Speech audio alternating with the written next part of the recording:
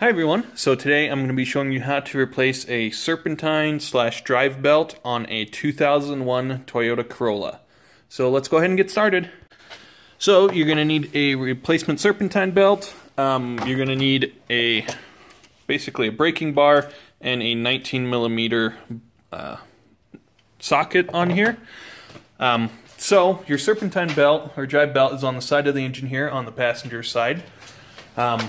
So I'm going to kind of show you the configuration of it. You can see mine obviously needs to be replaced. If yours looks anything like this, you need to replace it immediately. I didn't notice it until today. You can see how much belt I'm missing there. So obviously needs to be replaced.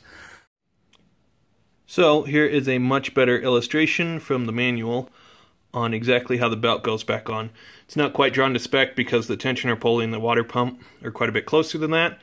But this is the proper setup if you have air conditioning on how to put your serpentine belt back on.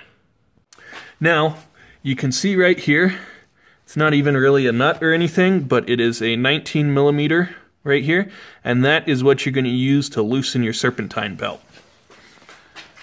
So, you go ahead and take your breaker bar with your 19,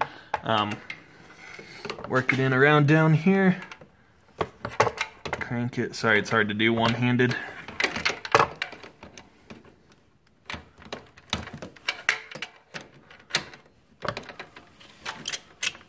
And so you're gonna basically put it on tightening mode if since I'm using a torque wrench here instead of an actual breaker bar. Anyways, you're gonna pull it towards the front of the vehicle, and you can kind of see the belt loosen. So it gives you enough room, and you can just slide it off here off the water pump in the center there. So go ahead and do that to remove your serpentine belt. So you can see how ratty this is. Obviously needs to be replaced. If this snaps, your engine isn't going to start. So this needs to be replaced if it ever even looks anything close to this. So anyways, installation is going to be the same. You're just going to put your new serpentine belt on.